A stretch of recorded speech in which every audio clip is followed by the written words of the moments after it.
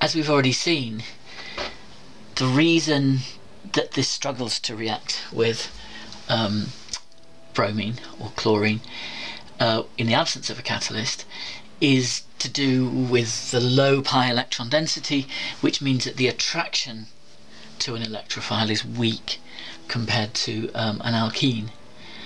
So what a catalyst would have to do to make an electrophilic reaction possible is to somehow make that attraction greater. And the way the halogen carrier catalyst does that is by making the electrophile much more attractive than it otherwise would be. Because remember, to react with bromine on its own, you depend on this polarization of the bromine resulting from repulsion from the pi electrons, and because the pi electrons are kind of spread out around the ring, they have low electron density, that polarization is weak, and consequently the attractive force between this delta positive bromine and those electrons in the ring is not strong enough to drag them out of the ring. What we need is to make something much more attractive so that it's better able to pull an electron pair out of the ring. And that's what the halogen carrier does. So let's start. Leave the benzene for the moment, because what the catalyst does is actually initially to react with the bromine. So you get this reaction. AlBr3 can react with bromine to give you AlBr4 minus plus Br plus. That's a very surprising looking reaction. You're not used to seeing elements like chlorine and bromine, which are very good at attracting electrons into their outer shell, actually losing an electron and forming a positive ion. Now in reality that equation is a bit of an oversimplification. These are not really completely separate ions. So this bromine is only slightly delta positive, but nevertheless it's a lot more delta positive than you would have just from polarization from the ring. So we're going to stick with this simplified version of the equation is perfectly good enough for understanding what's happening at A level, and it makes the point very clearly that what you've generated is something which is going to be a very potent electrophile, because it has a big positive charge on it, not just that slight delta positive that you got from polarization. And that's always the key with electrophilic substitution reactions, that they usually depend on having a catalyst, and the strategy is always the same, that catalyst turns something that could potentially be an electrophile but just isn't all that attractive into something that's really, really attractive. So once we've got that, we're good to go, because now here's our benzene, here's our Br plus, and that's going to be able to attract an electron pair out of the ring. And remember, we show movement of a pair of electrons using a curly arrow. So curly arrow coming out from the pi system, and you must do it specifically from the circle in the middle to show that it's a pair of electrons coming out of the delocalized pi system and being grabbed by that Br plus. So what does that give you? Well, it gives you something that looks like this. So one of the carbons of the ring is now going to have an extra bond, because one of these 6 carbons is now going to make use of this electron pair to make a new bond to the bromine. It will still have its hydrogen attached as well, so if we make it the one at the top, it will still have its original hydrogen attached, but it will have a bromine as well. Now what that means is that this carbon can no longer have any pi bonding, because it's got 4 sigma bonds, as you can see, so it can't be part of any pi system. But the remaining carbons are still involved in the delocalized system. It's just that now has been cut up so that instead of spanning all 6 carbons, it only spans 5. So you can draw it like that, so it looks like a smiley face, but you have to draw it carefully to make sure that it spans these 5 carbons only and not the one at the top. Now you can tell that can't be quite the whole story, because we had a positive charge over here, and remember, charge is always conserved. You can't just have a charge disappearing, So where's the positive charge now? Well, if you think about it, this delocalized system now contains 4 pi electrons, because there were 6 here. Okay, so there are 6 delocalized pi electrons in the original state, 1 from each carbon. But out of those 6, 2 of them have now been used to make this bond. So there are only 4 left. So there are 4 delocalized pi electrons, but they're spread around 5 carbons. 1, 2, 3, 4, 5.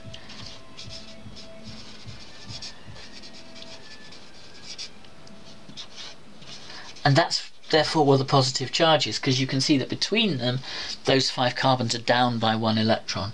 So we put the positive charge there to show that it's spread out around what's left of the delocalized system there. So we've got a kind of carbocation intermediate, but it's different from carbocations we've seen in the past, because there was a specific carbon that had the positive charge. Here the positive charge is spread out around those 5. Now it's not going to be happy to stay in that state, because this completely delocalized aromatic system is extremely favourable. We've seen the evidence for that from the enthalpy data and so on.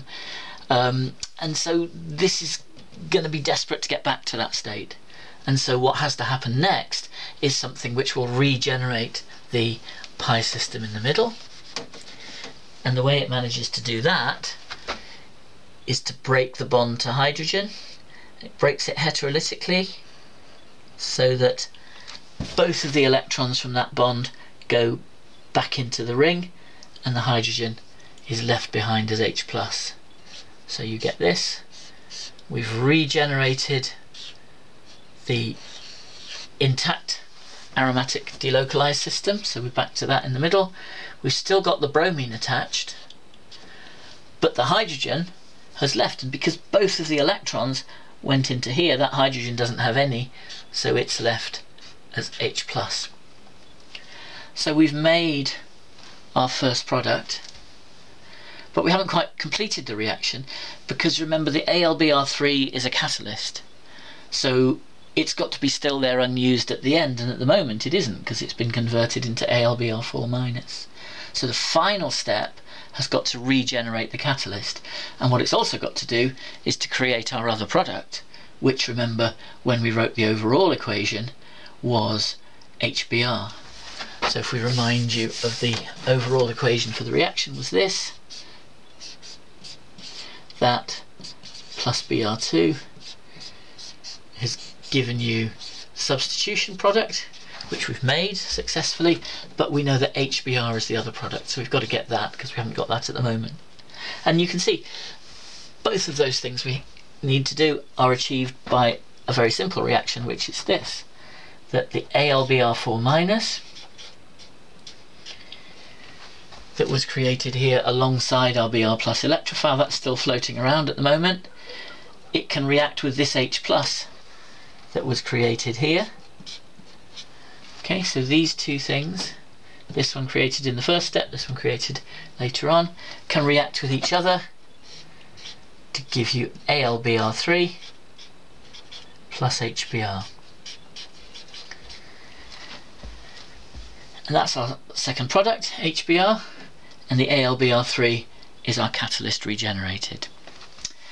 So you need to learn that mechanism. It's called electrophilic substitution, because obviously it's a substitution, the bromine replaces the hydrogen, and the Br plus is the electrophile, because remember an electrophile is an electron pair acceptor, and that's what it's doing, accepting this incoming electron pair there.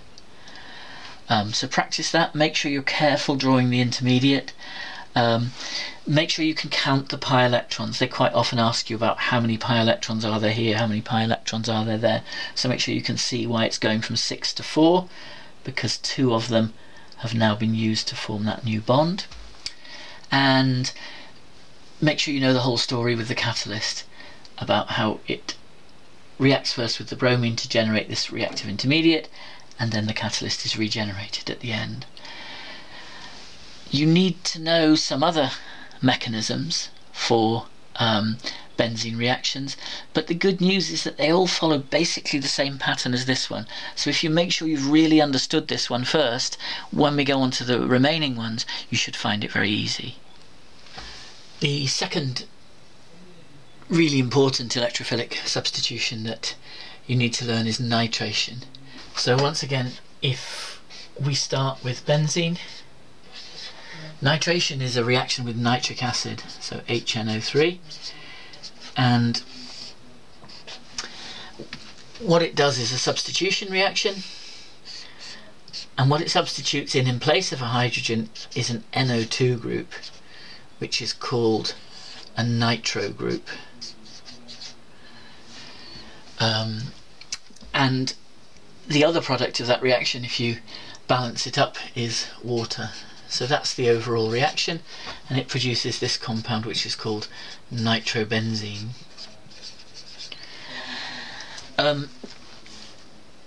So again, you've got to learn that you can do that. Now the specific conditions that you need to learn are relatively sort of extreme in this case. You can't just use any old nitric acid, you have to use concentrated nitric acid, and you also have to use a catalyst, which is concentrated sulfuric acid. Okay, so the nitrating mixture which you add to your aromatic compound is a mixture of these two concentrated acids together, and that then makes the nitration happen relatively easily. So learn the conditions, learn the equation, make sure you know that NO2 is what a nitro group is. And once again we can look at the mechanism, and what you'll hopefully see is that it's easy to understand the mechanism because it's very closely related to the halogenation one that you've already learned. So nitric acid has a structure that looks like this.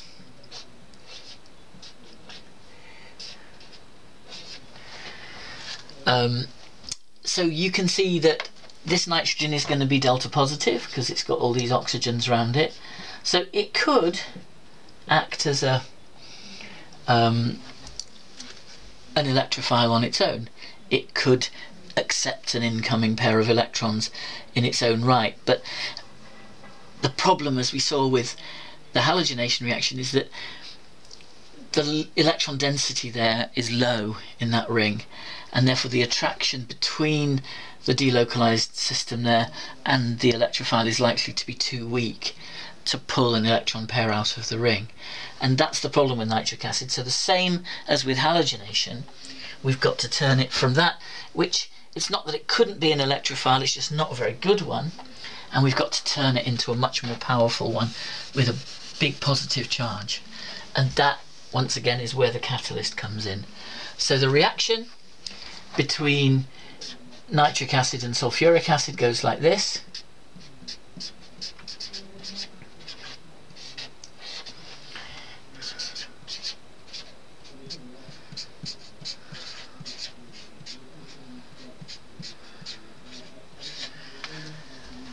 Okay, so making that mixture of concentrated acids gives you these products, and the one that's important is that one, because again you can see that you now have something that has a full positive charge, and the positive charge is on the nitrogen. So once again we've generated a powerful electrophile by putting the catalyst in, because it has a full positive charge. You can also see, it's probably worth mentioning from this equation, why you need concentrated acids, because this is an equilibrium, and if the concentration of water is very high, it will drive the equilibrium back that way, and you'll get very little NO2 plus formed. So by using concentrated acids which don't contain very much water, then it allows the equilibrium to lie far enough over this way to give you a reasonable concentration of NO2 plus. So again, it's Le Chatelier in action there. Okay, so NO2 plus is our electrophile. What I think would be good for you to do is to see if you can figure out the mechanism yourself, just by analogy with the halogenation. We'll write it up in a minute, but if you haven't already read it through, pause the video at this point, have another look at the halogenation one if you haven't taken that on board yet, and see if you can adapt it to figure out what happens next and how you end up getting this product.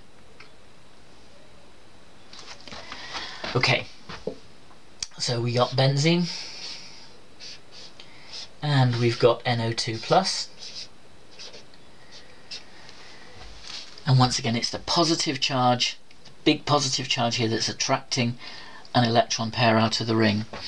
So it's coming from there, and it's got to point specifically to the nitrogen, not just vaguely to the NO2 plus, because it's the nitrogen that ends up being connected to the ring. So it's got to be the nitrogen that's on the receiving end there, and that will give you an intermediate that looks very similar to the one that we saw in halogenation. So we now have one of the carbons having still its hydrogen attached, but it now has NO2 attached as well, and so that carbon has had to drop out of the delocalized system, and that now just extends around the remaining 5 carbons like that, and the positive charge that was on the NO2 plus is now shared out amongst those carbons, so we write it there. Okay, so that's our intermediate, and again, just as in halogenation, it's not going to want to stay there for very long because it wants to get back to being aromatic. It wants that complete delocalized system, and it gets that by pulling in this electron pair, the shared pair that's making that bond. So you draw a curly arrow from the middle of the bond coming back into the ring like that. Make sure it comes from the middle of the bond, not from the hydrogen. It's not the hydrogen atom that's going into the ring, it's that shared pair that's coming back into there. And that will restore your aromatic ring and give you your nitrobenzene, the NO2 group there, and again, just as in the halogenation, you get H+. So we've made our first product. We've also made our water, that's there, but what we have got to do is to get a catalyst back. So at the moment it's in the form of HSO4-. If it's a catalyst, it means it doesn't get used up, so it's got to be converted back into there, and you can see that's easily going to happen because we've got an H+ here that we've just generated. So our final step takes the H+ from this step and the HSO4 from that step, and they simply join together to restore your sulfuric acid. So that's why the sulfuric acid is a catalyst, because although it's involved in the reaction, it gets regenerated at the end, so it doesn't get used up overall. So once again, that's a mechanism you have to learn in detail, but understanding it is easy once you've learnt the halogenation one. It's just learning the detail of the conditions really.